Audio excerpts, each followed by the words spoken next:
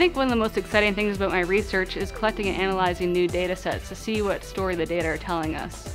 For instance, what are the effects of warming on water chemistry in a peatland? Or what are the effects of growing bioenergy crops on water quality? One of the most well-studied watersheds in the world, Walker Branch Watershed, is located here on the Oak Ridge Reservation.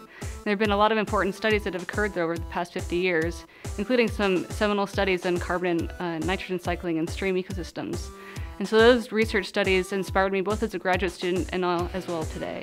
I've been very fortunate to have a lot of great collaborators throughout my career. Collaborators bring new skill sets to the table, and they also provide different perspectives when addressing scientific problems, and that diversity greatly strengthens our science.